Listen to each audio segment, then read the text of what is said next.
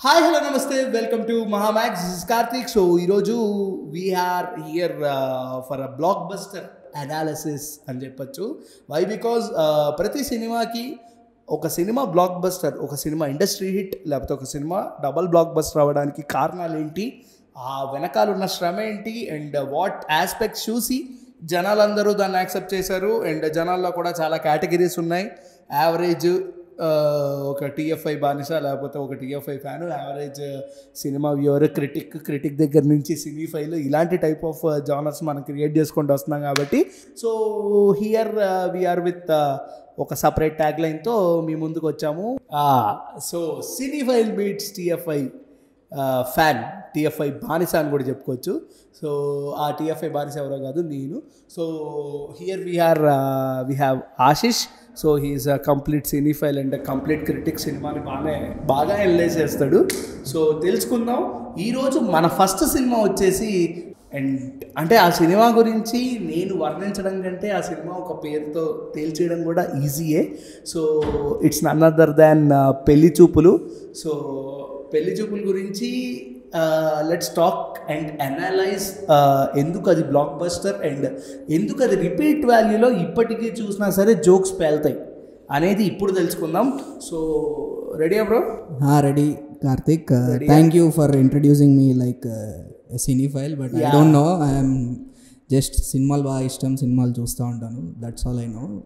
So let's dive in to Pelli Choopulu. You said we programme పేరే block buster analysis. Block buster means return కమర్షియల్గా it made, దాని గురించి చూసుకుంటే they made the movie in 60 lakhs. It doesn't look like 60 lakhs, but వాళ్ళు తీసింది మాత్రం 60 lakhsలో. అడిషనల్గా producer Raj Kandukuri గారు he invested in 60 lakhs additional to promote the film. Then that film, if we calculate the promotion also, 1.2 crores-lo it made 30 crores of return investment. That's why we can say it's a blockbuster in terms of return, in terms of collection. Okay, and returns, collections lo okay, collection అంతా బాగానే ఉంది. కానీ జనాల point of view వస్తే పెళ్లిచూపుల cinema ఒక repeat value cinema. ఇప్పటికీ cinema చూసినా నువ్వు ఆ జోక్స్కి నవ్వుతావు. ఆ జోక్స్కి నాకు తెలిసిందాక మనం కూడా నవ్వినట్టున్నాం, చాలా నవ్వాము. ప్రోగ్రామ్ కోసం ప్రిపరేషన్లో వి లాఫ్డ్ వెరీ మచ్. ఎందుకంటే కొన్ని సీన్స్ చూస్తుంటే ఎప్పుడైతే Vijay Devarakonda explanation about his story, ఆ స్టోరీలో ఆయన యొక్క కంప్లీట్ క్యారెక్టరైజేషన్, ఎవరైనా ఒక హీరో స్టోరీ చెప్పుకుంటే చాలా రిచ్గా చెప్పుకుంటాడు. అండ్ రిచ్ బ్యాక్ డ్రాప్ లో కూడా పోర్ట్రే చేస్తారు డైరెక్టర్ కూడా. వెరీ విజయ్ క్యారెక్టర్ వచ్చేసి he's very lazy. Even opening సీన్లో చూస్తుంటే కూడా when they are going to Pelli Choopulu, you know, even though they didn't mention పెళ్లిచూపులకి వెళ్తున్నాము, ఒక ఫ్యామిలీ వెళ్తుంది, వీడే పెళ్లి కొడుకు అని తెలియకుండానే కూడా యు నో చూపిస్తారు విజువల్లోనే నీకు తెలిసిపోతుంది. Okay, they are family, they are going to Pelli Choopulu. Vijay is a పెళ్లి కొడుకు. అతని ఇంట్రొడక్షన్ చూస్తే కూడా హీ లేడ్ బ్యాక్, కూర్చొని హ్యాండ్ ఇలా పెట్టేసుకొని చూవింగ్గా మాట్లాడుతూ క్యాజువల్గా కూల్గా, అంటే పెద్ద ఏదో పెళ్లి చూపులు అని పెద్ద ఆనందం లేదు, బాధ కూడా లేదు. హీఈస్ జస్ట్ టేకింగ్ ఓకే వెళ్తున్నాము అంతే. చూవింగం నవ్వులుకుంటా ఉంటాడు కార్తీక్ ఆ సీన్లో. చూవింగం కాదు, దాని తర్వాత వచ్చే మినిమల్ షార్ట్ తర్వాత భయ్యా ఇక్కడ ఇడ్లీ బాగున్నాయి బండా పడ్డాడు, నువ్వు పెళ్లి చూపులకి వెళ్తున్నావు, నువ్వు ఇడ్లీ తిన్నా ఎట్లా అంటే డ్రైవర్ అంటాడు. Very audience we see the character, మన క్యారెక్టర్ ఇదేంటి వీడు చాలా వియర్డ్గా లేజీగా ఉన్నాడు అని మనం రూట్ అయిపోతాం, మనం క్యారెక్టర్కి అంటే ఎమోషనల్ కనెక్ట్ అవుతాం ఈజీ. ఇప్పుడు నువ్వు చెప్పినట్టు పెళ్లి చూపులకి వెళ్ళే సీక్వెన్స్ ఏదైతే ఉందో కూడా అది కూడా నెక్స్ట్ హైలైట్ అని చెప్పచ్చు సినిమాకి. ఎందుకంటే చాలా సినిమాల్లో, అంటే మనం చూసుకున్న సినీ చరిత్రలో అప్పటి వరకు, అంటే ఆల్మోస్ట్ 2016 వరకు వచ్చిన సినిమాల్లో పెళ్లి చూపుల బ్యాక్ డ్రాప్ అంతా పేరెంట్స్ వస్తారు, ఇంకో అమ్మాయి వాళ్ళ పేరెంట్స్ని కలుస్తారు, అమ్మ ఆ పెళ్లి కూతురుని తీసుకురండి అమ్మ అని చెప్తే పెళ్లి కూతురు వస్తుంది, వచ్చి కూర్చుంటే కూర్చుంటది. కూర్చున్న తర్వాత అబ్బాయి చూడక ఇలా చూస్తూ ఉంటాడు అనమాట. సో చూస్తున్నప్పుడు అమ్మాయి కూడా అంతే, అమ్మాయి కూడా ఇలా అంటే అక్కడ ఒక ట్విస్ట్ షాట్ లేకపోతే ఒక మాంటేజ్ పడేసి స్లో మోలో. నువ్వు చెప్పేదంతా ఓల్డ్ ట్రెడిషనల్ బ్యాక్ జనరేషన్ ఇలాంటివే చూసాం. 15 వరకు కంటిన్యూ అయింది. Tarun Bhaskar, if I may call him Tarun Bhaskar, I love you but I prefer to names not sir and respect ఇవాళ నాకు అలా లేదు. So I will call you Tarun Bhaskar. I have respect for you sir. Okay, Tarun Bhaskar develop చేయడం కూడా he wanted to show old and present జనరేషన్కి ఎలా function ఉంది ఆ సబ్జెక్ట్ తీస్తున్న టైంలో, మూవీ తీస్తున్న టైంలో హౌ ఎలా మారింది దాన్ని పోర్ట్రేట్ చేద్దాము అన్న టైప్లోనే. That's why if you see the movie metaphor ఉంటుంది. ఎట్లా అంటే when both lead విజయ్ను Ritu character ఆ రూమ్లో స్ట్రక్ అవ్వడాన్ని you can call that segment as a dating phase. Then the food truck business ఏదైతే ఉందో you can call that as a live in relationship phase. He used those things as a metaphorically to say the present generation in a traditional setup లోనే పెళ్లి చూపులు, cinema పేరు పెళ్లి చూపులే, పెళ్లి కొడుకు పెళ్లి కూతురు అని చెప్పి స్టార్ట్ చేస్తారు, వాళ్ళ ఫ్యామిలీస్ ఇంటర్వ్యూ చేస్తారు అన్నీ. It will the template, screen play template ఏదైతే ఉందో ట్రెడిషనల్ సెటప్లో ఉన్నా కూడా, but the underlying theme he use the present. అంటే తరుణ్ భాస్కర్ యొక్క writing powers that elevated the film without saying much. He just క్యారెక్టరైజేషన్లో కానీ స్క్రీన్ ప్లేలో సీన్స్ స్ట్రక్చర్ చేసిన విధానం కానీ దాని అండర్ స్కోర్ చాలా బాగా చేశారు. తరుణ్ యొక్క voice is a unique voice అని చెప్పి he made his mark. We know everything, but to make that in the first movie is a very tough thing because I know I'm personally a writer and a director. I made short films, so I know how tough it is to make to right that screen play. So for that I screen play అంటున్నావు కానీ ఇన్ని వెతికారు అంటే నువ్వు చెప్పేదాకా నాకు నిజంగా నేను అది అస్యూమ్ చేయలేదు. So this is the difference between ఇందాక చెప్పాను కదా మీకు, చిన్న చిన్న కేటగిరీస్ లేకపోతే జానర్స్ ఈ టైప్ ఆఫ్ కేటగిరీస్తో డివైడ్ చేస్తూ ఉంటారు. అందుకే మీకు బుక్ మై షోలో కానీ పేటిఎంలో కానీ అబ్జర్వ్ చేస్తే క్రిటిక్ రివ్యూ అని చెప్పేసి ఒకటి ఉంటుంది, జనరల్ ఆడియన్స్ రివ్యూ అని ఒకటి ఉంటుంది. సో క్రిటిక్ అనలైజ్ చేసే మూవీ ఒక జనరల్ ఆడియన్స్ అనలైజ్ చేసే మూవీకి చాలా డిఫరెన్స్ ఉంటుంది. అంటే పర్సనల్గా ఇప్పుడు నా గురించి చెప్తే cinema is an entertainment for me.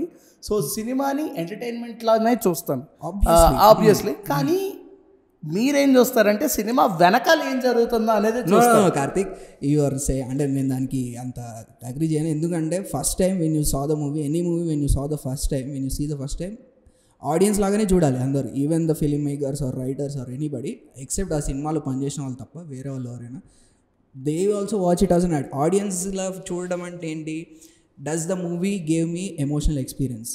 ఆ ఎమోషనల్ ఎక్స్పీరియన్స్ కోసం వెళ్తాం కదా cinema. Even any cinema any movie emotional experience మనకి ఇచ్చిందా లేదా, ఓకే ఇచ్చింది, ఎంత బాగా ఇచ్చింది, ఇంత బాగా ఇచ్చింది,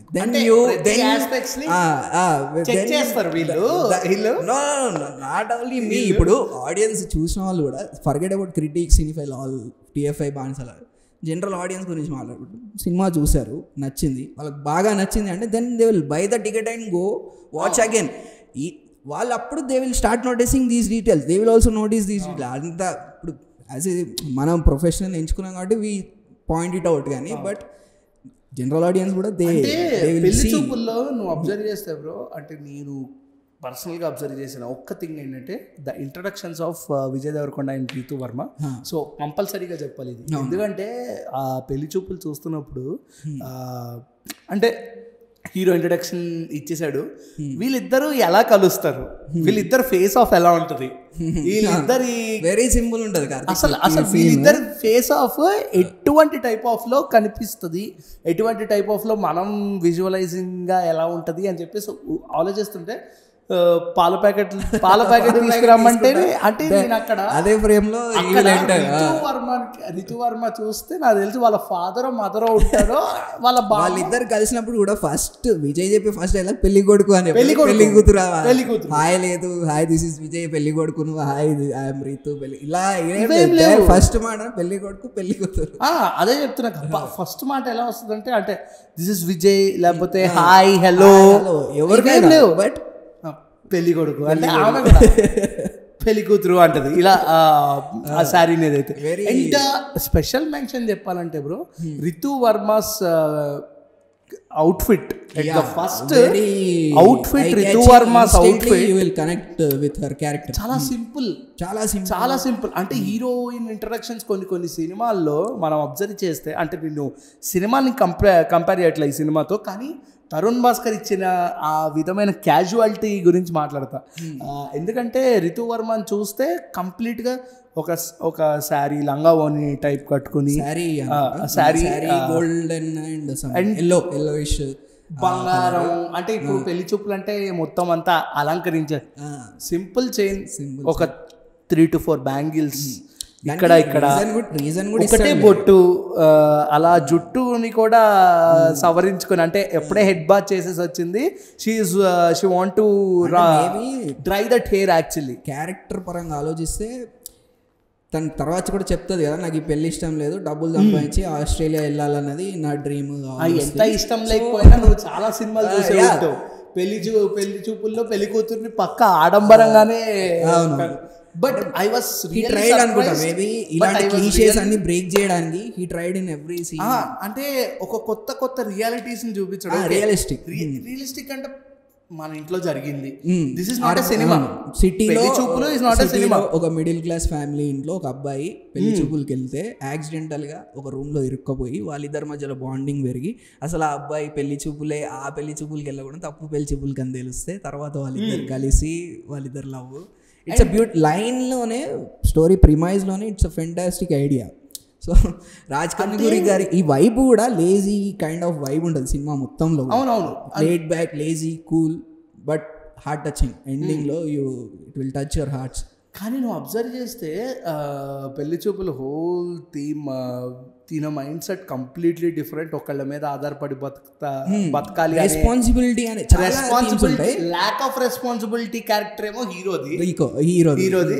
ఎలాగైనా డబ్బు సంపాదించి నాన్నకి నేను భారం కాకూడదు, నేను బయటికి వెళ్ళిపోవాలనే క్యారెక్టర్ హీరోయిన్. అవునవును, అసలు హీరోయిన్ మైండ్ సెట్ కి contrasting, very contrasting two characters.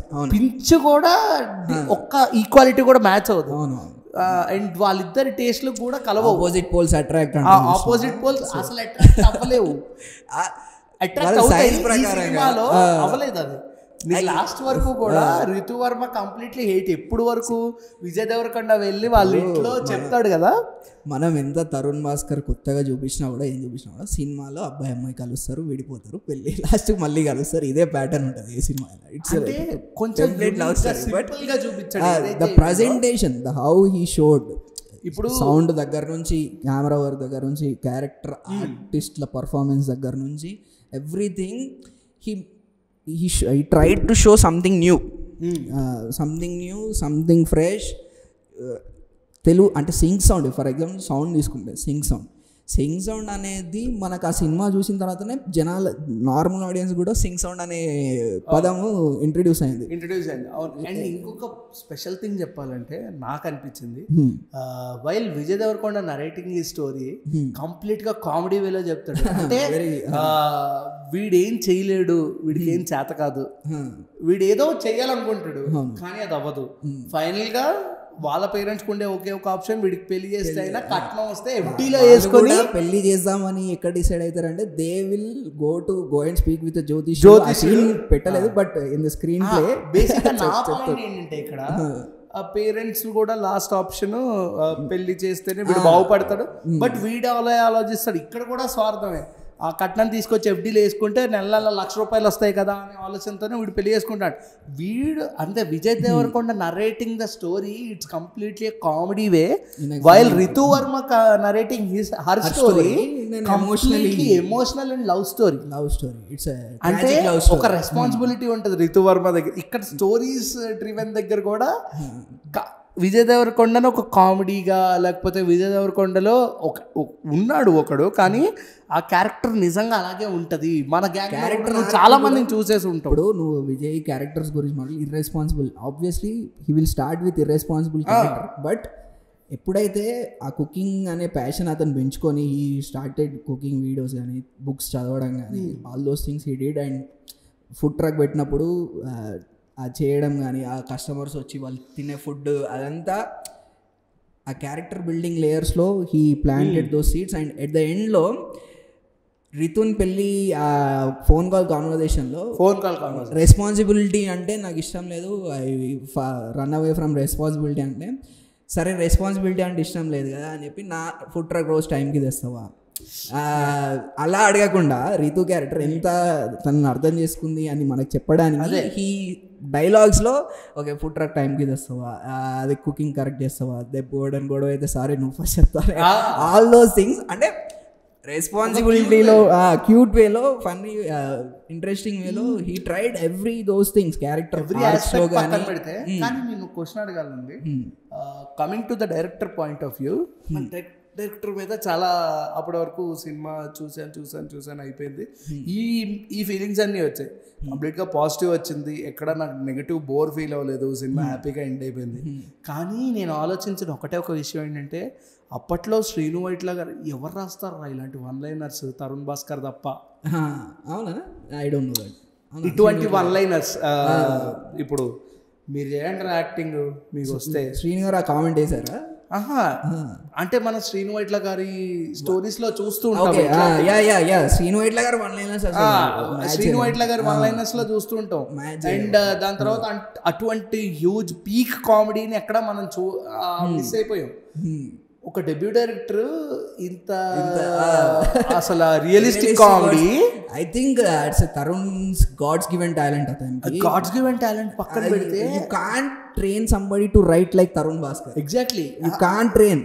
చాలా చేసినా కూడా మనతో కాదు అది, రియలిస్టిక్ వర్డ్స్ కానీ యూజ్ చేయడం కానీ. చాలా సీన్స్ అబ్జర్వ్ చేస్తే కంప్లీట్గా చాలా మటుకు సీన్స్ కూడా ప్రియదర్శిని నవ్వించడం అంటే విజయ్ దేవరకొండ ఒక కామెడీ క్యారెక్టర్, అంటే ఎంత ఇర్రెస్పాన్సిబుల్ గా ఉన్నా తనది కొంచెం కామెడీ వేలో ఉంటుంది, ఫన్నీ వేలో. అండ్ ప్రియదర్శిది అభయ్ది కూడా సేమ్ అలాగే ఉంటుంది. నువ్వు అబ్జర్వ్ చేస్తే జ్యోతిష్యుడు చెప్పాడు మాకు అని చెప్పేసి ఏదైతే దాని ముందు గోడ మీద కూర్చొని సిగరెట్ తాగుతాడు. సో సిగరెట్ తాగి నాకు అంత ఫీల్ కాలే, సిగరెట్ పడేసాను. నేను ఎప్పుడైతే డీటెయిలింగ్తో చూసానో అది ఒక పఫ్ లాగాడు, ఆ కారు వచ్చి ఆగింది తెలుసు, అప్పటికి తాగుతూనే ఉన్నాడు. ఒక పఫ్ తాగాడు, కార్ ఆగింది, చూశాడు, మళ్ళీ ఇంకొక పేరెంట్స్ అది వెనక్కి వస్తున్న గ్యాప్ లో సిగరెట్ పడేయడం ఇష్టం లేక మళ్ళీ 2 సార్లు పడేసాడు. అంటే పర్ఫార్మెన్స్ కూడా వాళ్ళది ఇందా నువ్వే చెప్పినట్టు you don't want to leave that cigarette actually, కానీ అది డజంట్ వాంట్ టు లీవ్. అందుకే కదా వాడు ఇప్పుడు ఎవరైనా వస్తున్నా అంటే పడేసి మనం పడపడ తొక్కేస్తాం, మనకు తెలిసిన వాళ్ళు వస్తే భయం. వాడు ఏం చేస్తాడు, జస్ట్ ఈ will take a couple of puffs and just throw అట వాళ్ళు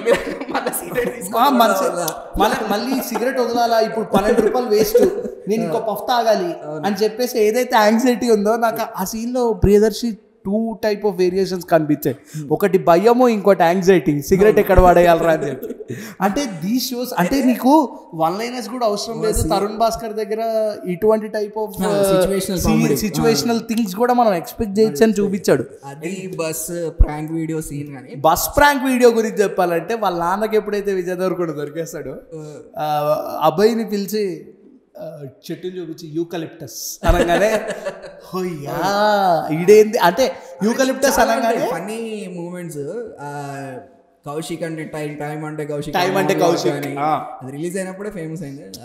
అంటే ఇటువంటి టైప్ ఆఫ్ క్యారెక్టర్స్ ని రాసుకోవడం అనేది చాలా ఇబ్బంది అయ్యేటప్పుడు బార్ లో కూర్చొని అరే ఇప్పుడు చిత్ర వస్తుంది, చిత్ర వచ్చి అరే రేపు బండి పెట్రోల్ ఇప్పుడు ఈ చిత్రగోలేంద్ర నాకు అర్థం. అండ్ వాళ్ళ నాన్నతో ఇప్పుడు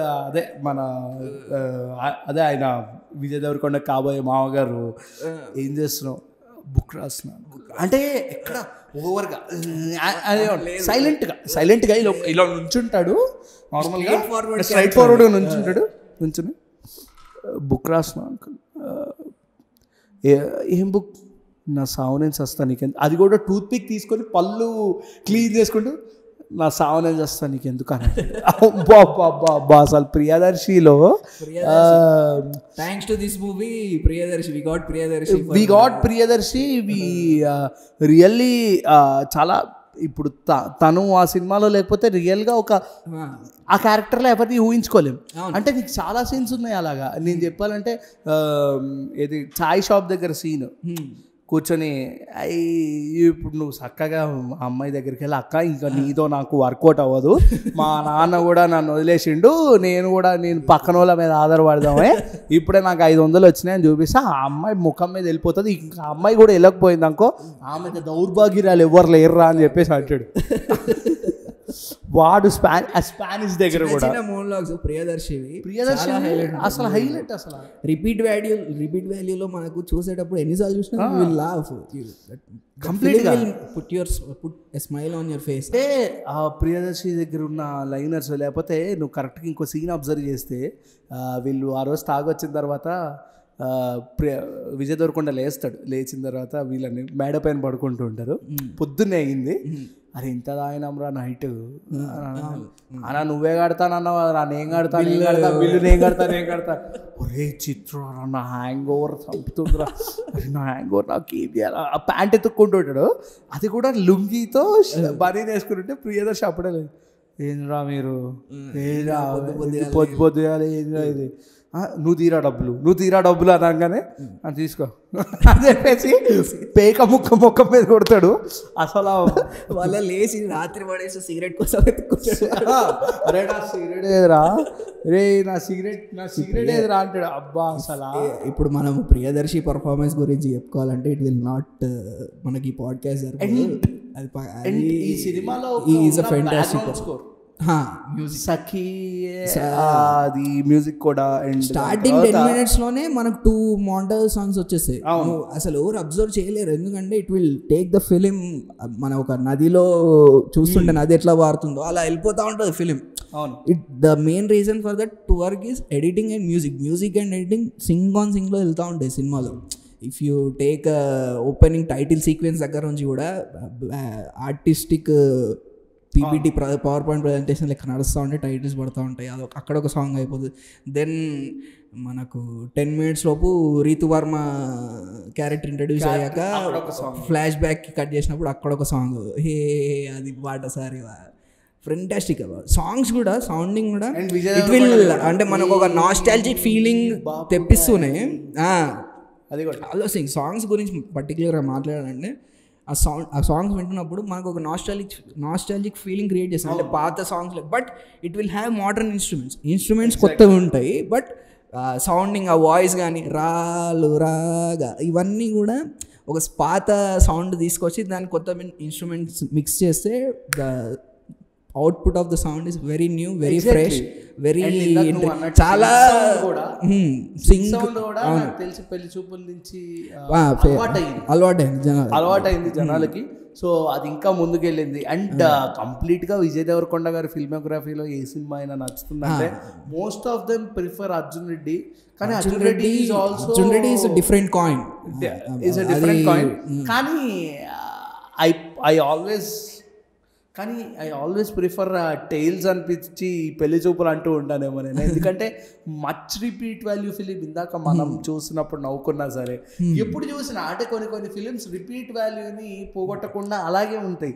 లైక్ ఇప్పుడు రీసెంట్ టైమ్స్లో వచ్చిన పుష్ప కానీ ఈ టైప్ ఆఫ్ ఫిలిమ్స్, అంటే ఇది ఎంటర్టైనర్ వైజ్గా ఫ్యామిలీ ఎంటర్టైనర్. కానీ అబ్జర్వ్ చేస్తే నువ్వు చెప్పినట్టు చాలా కెరియర్స్ ఇంట్రడ్యూస్ అయ్యాయి ఇండస్ట్రీ.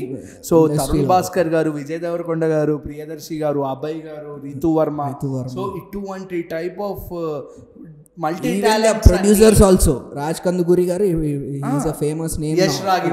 యష్ రాగినేని. సో ఇంత మంది మల్టీ టాలెంటెడ్ పర్సన్స్ TFI కి ఇంట్రడ్యూస్ అవ్వడం చాలా అరుదైన విషయం. We should give a shout out to the cinematographer Nagesh బనేల్ అని చెప్పి cinematographer. He did short films with Tarun also. తరుణ్తో సైన్మా అనే షార్ట్ ఫిల్మ్కి అవార్డ్ వచ్చింది, that he did. So and అలాగే ఎడిటర్ గారికి Raviteja Girijala, he also did a fantastic job. అంటే వాళ్ళ వర్క్ని మనం నోటీస్ చేయలేదు. That's a brilliant way to complement them. You should when you watch a film నువ్వు స్టోరీలో ఇన్వాల్వ్ అవ్వాలి, ఫీల్ అవ్వాలి దాన్ని.